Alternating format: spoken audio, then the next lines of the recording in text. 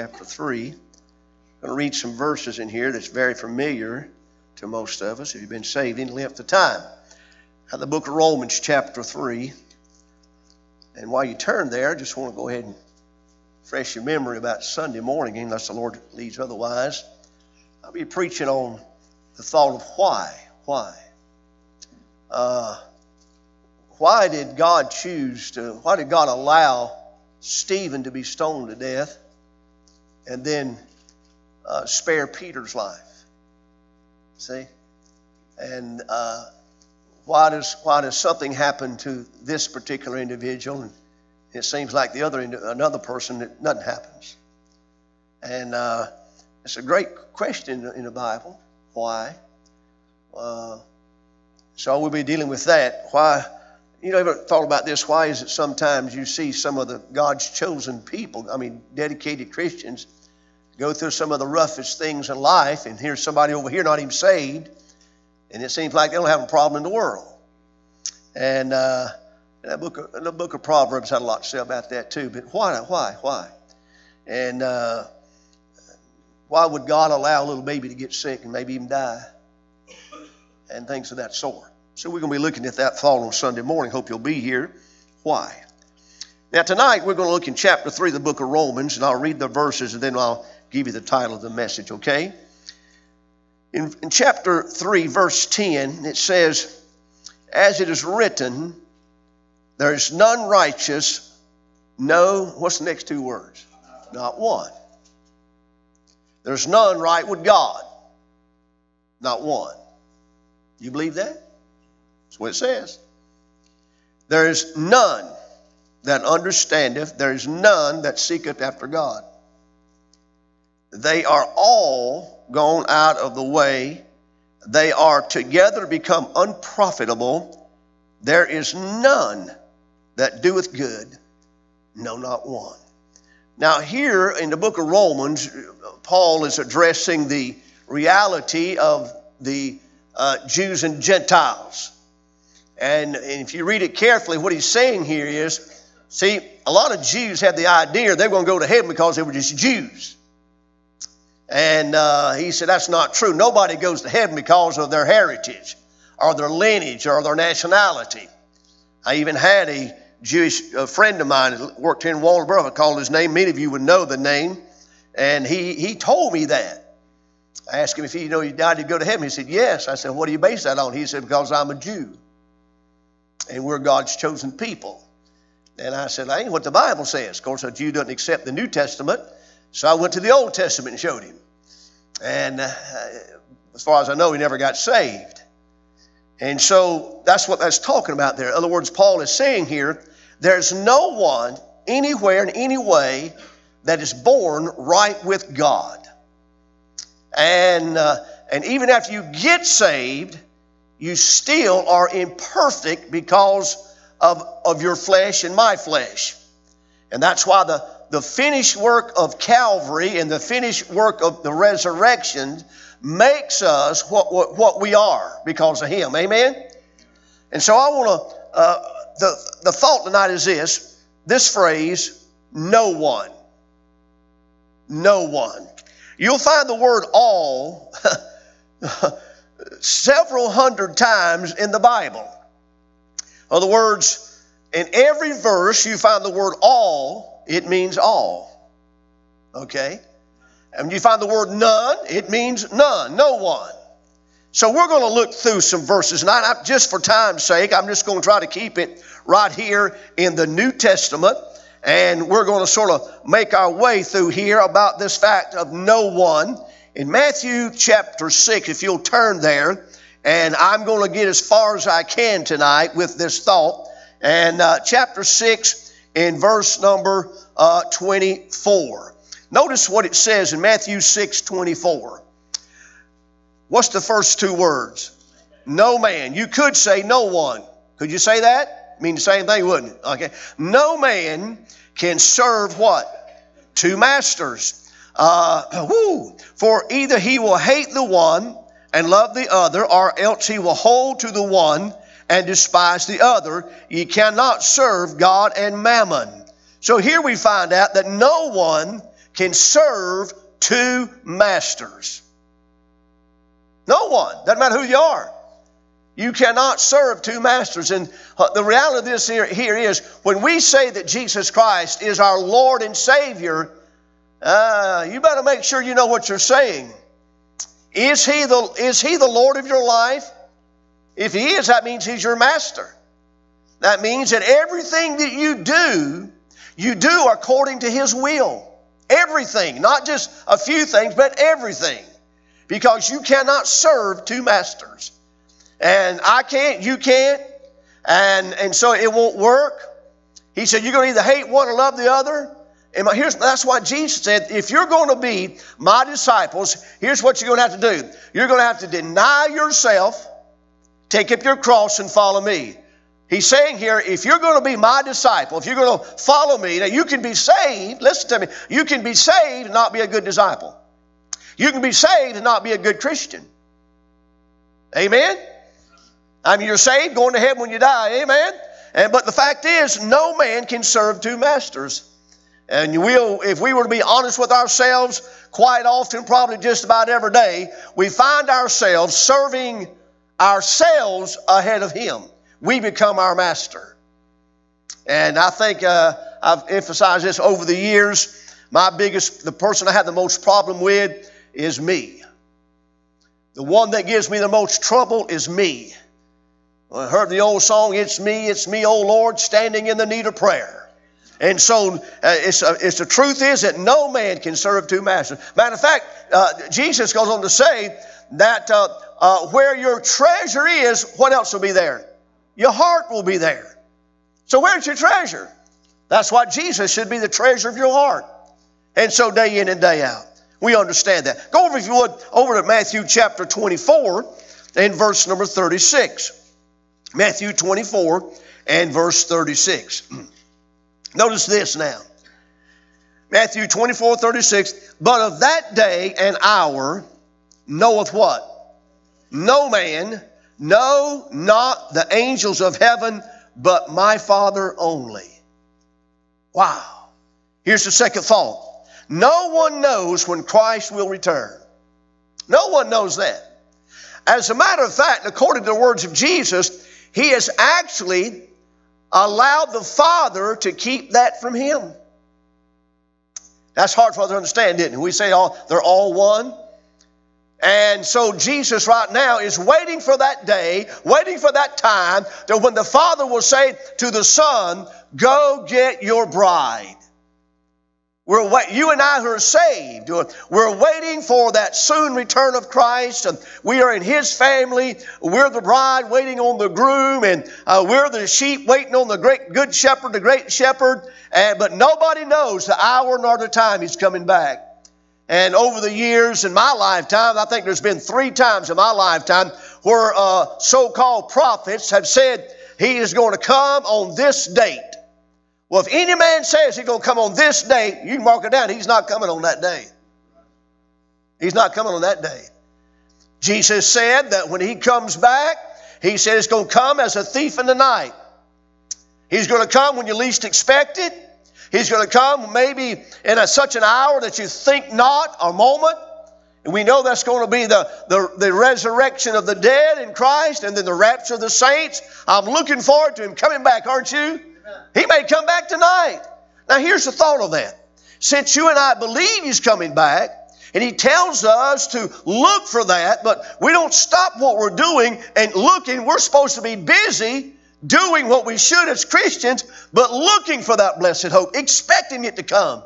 If you knew the Lord was coming back, say, at 11:30 tonight, what would you really do? If you knew He was coming back, say, Saturday, would you quit your job? Probably would. But we don't know when He's coming back. He said, there'll be one in the field, one left at home, and one will be taken and one will be left. And in other words, there'll be people, there'll be families divided when He comes back, because the wife will be saved, the husband may be lost, or the husband saved, the wife lost, or parents saved, and the kids are lost. My point is this. Are you saved?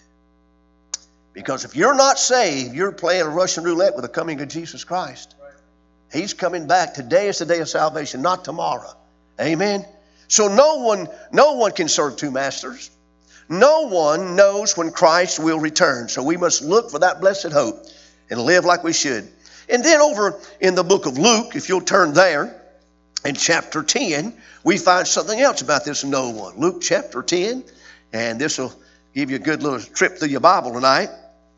Yeah, your daily Bible reading. Chapter 10, and verse number 20. Luke 10:20. Notwithstanding in this rejoice not, that the spirits are subject unto you, but rather rejoice because your names are written where? In heaven. Aren't you glad of that? In other words, when I look at this, no one rejects being saved. Notice what he says here. He said, do not rejoice because the spirits are subject to you, but because your names are written in heaven. I have never met anyone, no one has ever told me, I don't want to be saved. I'm saved, but I don't want to be saved anymore. I renounce Christ. I don't want to be saved anymore. I don't want salvation. You can't. I've never met anyone who said, I don't. I'm glad I'm a Christian, but I don't want to be a Christian anymore. Every saved person I've met that's really been saved are glad they're saved. Aren't you? No. Now here's why.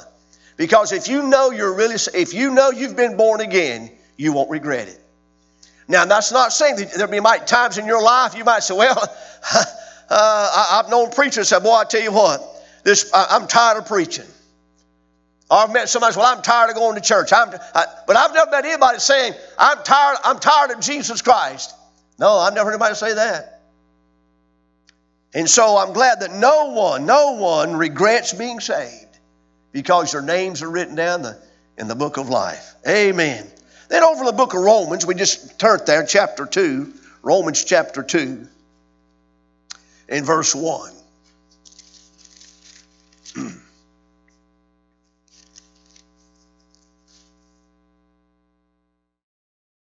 Therefore, thou art inexcusable, O man, whosoever thou art that judgeth, for when thou judgest another, thou condemnest thyself, for that thou that judgest does the same thing. No one will ever stand before God and have an excuse for not being saved. Therefore thou art inexcusable, O man, whosoever thou art that judgest. Nobody will ever be able to stand before God and say,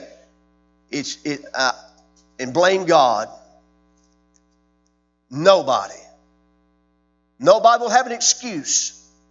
Nobody will have a reason to blame God. You didn't speak to me. You didn't love me. You didn't let me know. Matter of fact, if you go back and read Romans chapter 1, he says that even if you look at the creation, look at what I've done, how I've created, even that tells you there is a God, but they turned their back on that. Hadn't they turned their back on that? So if somebody were to stand before God and say, oh, I didn't know. He said, don't tell me. He said, you saw the stars. You saw the sky. You saw the moon. You saw the sun. You saw what I created. And that should have told you something, but that's no excuse. No one will ever stand before God and say, you didn't give me a chance. No one. You know, a lot of people have the idea, even though it may not be that excuse, they might stand before God and say, I didn't have an opportunity. No. Especially here in the South where we live. Think about how much gospel people hear today. Can you imagine somebody dying without Jesus Christ who've been in church all their life? Been in Sunday school? Know that Jesus died? Know that He was resurrected? Know and never yet know Him? They know all about Him, know of Him, but not know Him. Many of our children are in their classes and teenagers. You as a mom and dad could take your son or daughter to the side. A father could take his son aside and say, son, here's what it's like being married. And paint a picture, amen? Amen? And here's a mother, she could take her daughter aside and say, sweetheart, here's what it's like being married. And tell that daughter and him tell that son all about marriage. And here's what it consists of, and here's what it's all about. But that child will never know what it is to be married until they what? Get married. And here's the thing about it. There may be some truth to what they heard, but there'll be something different about it. You can hear about people being saved. You can hear about the grace of God, sing about the grace of God, join a church, get baptized, and all those things, and still not know Him. And so the point is, nobody will ever be able, God, I went to church. Jesus, I did this and I did that. Sorry, I never knew you. Nobody have an excuse. Nobody. And so I'm glad I'm saved. Praise God for that. And then over in Romans chapter 7, if you'll turn there, verse 17. Romans 7:17 and verse 18. Romans 7:17. Now then, it is no more I that doeth it, but watch this, but sin that dwelleth where? In me. Now, this is Paul talking. The wonderful, glorious, great Apostle Paul. Now, he's talking about sin. He said, now then, it is no more I that doeth it, but sin that dwelleth in me. Now, watch verse 18. For I know that in me, that in my what? Flesh dwelleth what? No good thing. For to do will is present with me, but how to perform that which is good, I find not. If you're going to read the rest of it, he goes on to say this. No one can eradicate the flesh. No one can do away with their fleshly desires. No matter who they are. I met a preacher one time who said that you can live, if you have it, you can live and get to a point in your Christian life to where you will not sin. Boy, I looked at him. I said, you actually believe that? He said, oh yeah. He said, I've met some who like that. I said, have you ever attained that? He said, not yet, but I'm working on it. I'm close. I said, well, let me show you something in the Bible. You think you're a better Christian than Apostle Paul? Yes or no? He said, no, I don't think I am. I said, let's turn to Romans chapter 7. And Paul says that it's impossible for you as a person to eradicate, to completely never sin. No one can do that. And he goes on to say, he said, you know what? I know what I'm supposed to do, but I don't know how to perform it. It's because of my weak flesh. He says, as a matter of fact, the things that I should be doing, I am not doing. And the things I should not be doing, I am doing. And both of those are sins. The sin of omission, not doing what you should as a Christian, and the sin of commission, what you're doing that you shouldn't do. And then he says, oh, wretched man that I am. You know, that ought to speak to us. Because you got to be careful. You may be more mature as a Christian than somebody else. You may be more grown up than another Christian. But the percentage of your spiritual growth, listen now, is how you look at other people. Here's what I mean by that. If you ever get to the idea in your own mind, you may not speak it, but in your mind you say, oh, I'm better than they are. That's a sign right there you're not right with God. Boy, I'm glad I'm not like they are. And the point is, that's why he's talking about we should never judge. And so let's make it a point in reality. We ourselves, we have a problem with our flesh. People have a problem with their temper. People have a problem with having a bad attitude. The least little thing has snapped some people. You see, you have a breaking point. You say, what is it, preacher? I don't know, but you know what it is. Get behind somebody driving too slow and find out. I found myself back the last election. You know how they call, wanting to tell you who to vote for? I got one of those phone calls. I said, hello, James Baker. Mr. Baker, I'm calling about so-and-so. I said, I am sick and tired of this mess. Leave me alone. Boom. Wasn't that a wonderful testimony? And no sooner I'd slammed that phone down, I found myself saying, oh, wretched man I am. He said, Brother Baker, that's funny. It ain't funny to God. We laugh about it. And I'm trying to tell you, your flesh is weak. Weak, weak, weak. That's why you had to do like Paul said. He said, I buffet myself. I try to bring it under control. And that takes a lot of work to bring your flesh under, but you'll never bring it under complete control. Just said so there. Boy, what a verse. That's why John said in chapter 1 John 2, if we say we have no sin, we deceive ourselves and the truth is not in us. But if we'll confess our sins, He's faithful and just to forgive us our sins. Amen. So ain't that wonderful? Romans chapter 14. Romans chapter 14. We're just having a time, aren't we? And no one. Chapter 14, verse 12. All right, you ready? So then, every one of who? Us. Okay, he's talking to Christians. So then every one of us shall give what? Account of who? Self to God. Every one of us shall give account of himself to God. No one will be excluded from giving an account for their Christian life. You're going to give an account for it, even as a Christian. Amen. No one is exempted. No one is excused. No one is excluded. Everybody's going to have to give an account to God. Everyone. And my question is this here. Are you ready for that? I don't know if I won't say, I won't say I am, but I'm not sure I am. And part of me says, Lord Jesus, come quickly. And part of me says, Lord, hold off. I need to get a little bit closer to you. I need to a little bit more need to be done. And so nobody's going to be able to get around this being judged part. I'm not talking about the great white throne judgment. I'm talking about the judgment seat of Christ.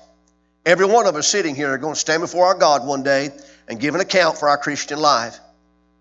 And how we lived, what we did with our life, what we did with our time, what we did with our talents, what we did with our money, what we did, everything we have, where we worked, our family, how we related to our moms and dads, our kids, our brothers, our sisters, who we worked with, our classmates at school, college, wherever it may have been. We're going to give an account to God for everything, everything, everything.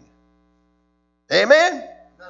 And so let's work at being as clean as we can be. Amen? Don't realize that we'll never be perfectly clean because of our flesh. But that's why it's so wonderful to know that in Christ Jesus we're perfect. In Christ Jesus we're pure in the eyes of the Father. But our flesh is still weak and dirty and nasty. Amen? So we're going to turn over, if you would, to the book of Galatians chapter 3, verse 11. Galatians 3:11. It says here, he's talking about the law of God. Galatians 3:11. But that what? No man, there it is justified by the what? Law in the sight of God. It is evident for the just shall live by faith. That's Galatians 3:11. Here's the point. No one is justified or made right in God's sight by the law of God. We're talking about the law of God, the 10 commandments and all the other commandments God gave. Nobody, no matter who they are, is justified, or that word justified means right in the eyes of God. Nobody.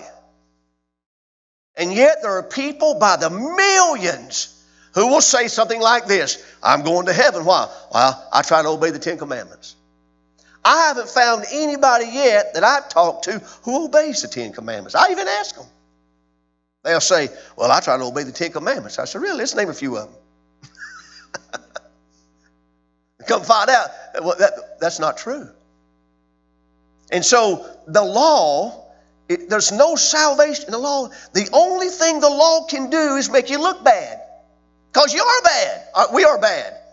The Bible says it's like a mirror. We read the law of God and the law says you're guilty. You're guilty, you're guilty, you're guilty, you're guilty. That's why folks don't want to read the Bible. It's a mirror. And the Bible says about the law, it is our schoolmaster or our school teacher. The law teaches us and shows us what we really are. Sinners. We missed the mark. For all have sinned and come short of the glory of God. All. What does that word glory mean? It means perfection. All have sinned and come short of the glory. Our God is perfect. We miss the perfection of God. I was witness to a man one time. He said, well, I think I hit the mark. I said, really? What mark? He said, the mark. Me and the old man upstairs got it on spot. The old man upstairs. I said, really? I said, well, what's the mark? He said, well, you know. I said, no, I don't. Tell me what it is. He said, well, you know. I said, no, I don't know. I need to know what you're talking about. You hit it on the mark. I said, let me ask you a question. Are you saying that you hit the bullseye? He said, probably. I said, well, all right. And then if you had a dart board here and you had one dart and you backed off 100 feet. I'll just say, let's make it close. We back off 10 feet. And you got a dart board and you got one dart. And the center of that dartboard is the exact same size as the dart head. And I want you to blindfold yourself and throw at that dart. You think you're going to hit the mark? He said, no. I said, you're right. That's the way it is with God too. And I showed him that verse. For all have sinned and come short, missed the mark. But Jesus hit the mark perfectly, didn't he? And Jesus is my dart. He hits the mark every time. Oh, boy. And so nobody is saved by being good, because they're not good. Nobody can be saved by being religious. Jesus told Nicodemus, you must be what? Born again. You believe that? Okay. All right. Colossians. Turn to Colossians chapter 1. And look in verse 17. Well, let's read verse 16 too, okay? For Colossians 1:16, for by him were all things created that are in heaven and that are in earth. Notice that thing, all things, visible and invisible, whether they be thrones or dominions or principalities or powers, all things created by him and for him. Now verse 17. And he is before all things, and by him all things consist. No one can exist without God. He said so right there in verse 16 and 17. And in him, and he is before all things, and by him all things consist. Everything that's in you and in me and this universe, this planet, it exists because of him. Aren't you glad of that? And no one can exist without God. That's why, you see, the biggest lie, one of the biggest lies that the devil has ever put forth and believed is this matter of evolution. That man evolved. One of the biggest lies out of the pit of hell. And yet it's being taught today and accepted by generations of young people who don't know the Bible, who don't know God, and they actually believe that they came from apes and some amoeba somewhere. Oh, sad, sad, sad. But you can't exist without God. And then we'll hurry along here, 1 Timothy chapter 1, verse 15.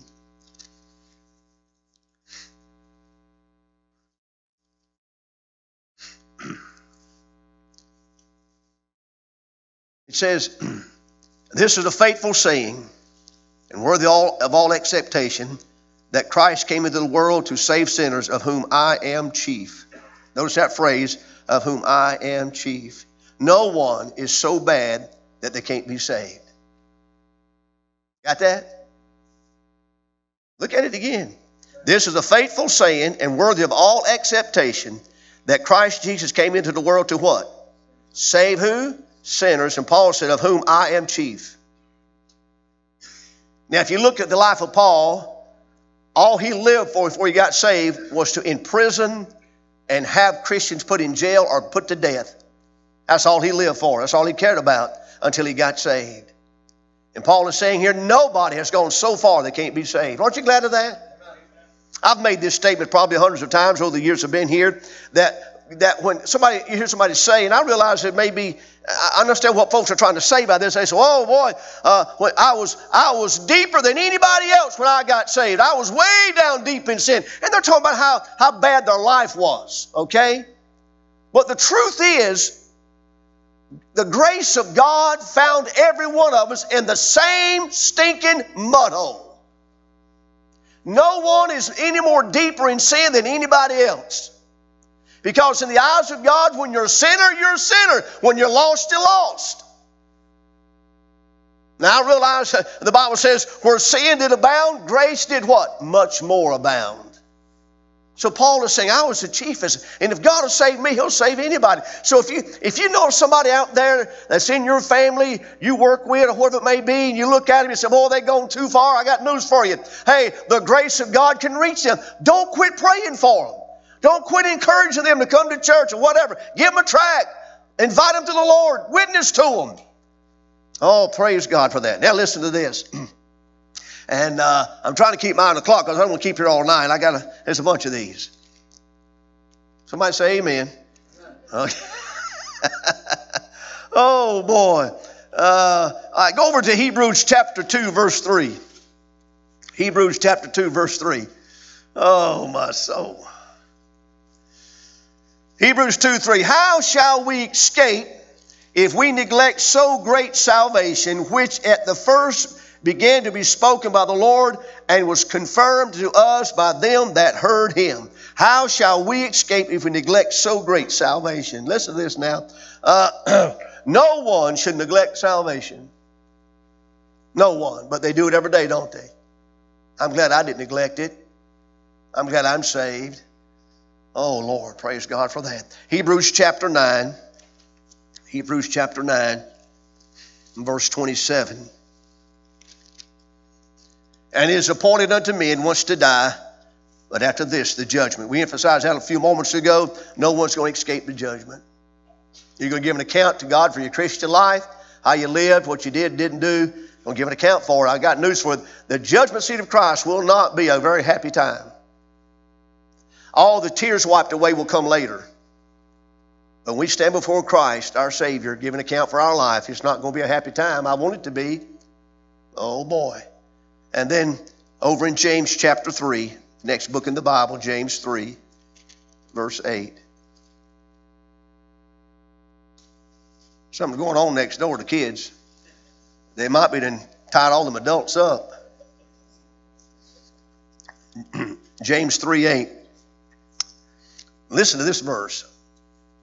But the tongue can what? No man what? Tame. It is an unruly what? Evil, full of what? Deadly poison. The tongue can no man tame. Well, no one can tame the tongue. That's what it says. That's why you want to think before you speak. You believe that? You know, the Bible says we're going to give an account to God for every idle word. Boy, that's going to get me messed up. Idle words. Amen. No one can tame the tongue. And then the last one. Boy, they're having a time over there, aren't they? We got to have a talk with Tommy and Miss Baker over there. They might be ready to get out. 1 Peter chapter, this will be the last one, okay? Chapter 2, verse 2.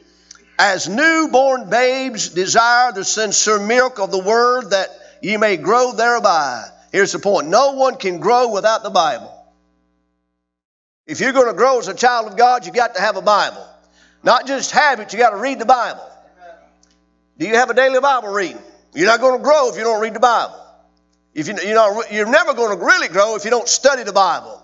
Come to church, come to Sunday school, hear the Bible preached, and study your Bible and do studies and things like that. Why? Because you will never mature and grow as a Christian without the Word of God. It's impossible. This is God's bread. This is God's water. This is God's meat. This is God's refreshment. Hey, this book is what you need to grow. Amen? Well, I hope these things will help you tonight. Did it help you a little bit? No one. Well, let's pray. Maybe somewhere tonight in the message, God spoke to your heart about something that you need to start doing you hadn't been doing, or stop doing something you've been doing, whatever it may be. I hope tonight you'll let the Holy Spirit speak to you, and you'll mind the Lord in the invitation. Amen. Let's pray. Father, I thank you tonight, Lord, for enabling me once again to be able to stand behind the pulpit and, Lord, bring the Word of God forth to your people. God, I pray that these things tonight we've looked at, and we didn't go deep into them, Lord, but I know your Spirit, dear God, can drive these points home to every heart tonight, and I believe you have. Now bless the invitation. In thy name I pray. Amen and amen. Let's stand to our feet. God has spoken to your heart. Mind the Lord now. Think about this. All the invitations that you've had in your life, and God spoke to you and you didn't move. Something else, isn't it? All the sermons you've heard had just one in one ear and out the other. Oh my. Pay attention in church. Listen. Let it sink into your soul. No one. No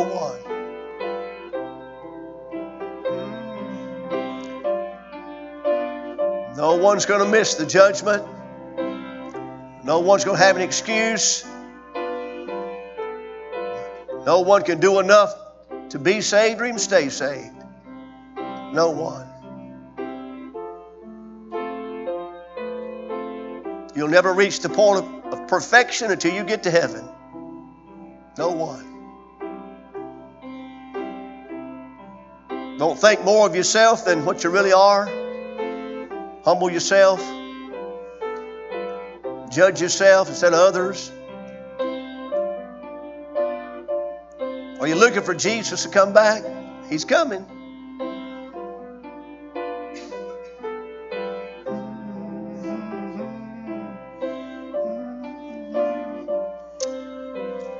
Amen. Praise the Lord. Thank you, Miss Ruth. All right. Amen. Well, then I've preached a little bit. I'm woke up. I'm not ready to take a nap anymore. Some of you look like you may need to take one anyway. All right. I know some of you had a long day. You've worked hard and you had a long day. I don't know what it was, Monday night or Tuesday night, last night. Miss Baker and I got to the house and it had just gotten dark. It was about between 6 and 6:30. And I'm sitting in the chair and she said, "What you going to do?" I said, "I'm going to put my pajamas on." She said, "Now?" I said, "Yeah." She said, "What for?" I said, "What do you normally put your pajamas on for?" "I'm going to bed." So I went to bed between 6:30 and 7 and went to sleep about 11:30. Oh boy, I've got up and down. One did this, one did that. Never did go to sleep. All right, God bless you. You're dismissed. We'll see you on Sunday now, okay? Ladies, be here Saturday morning, 11 o'clock.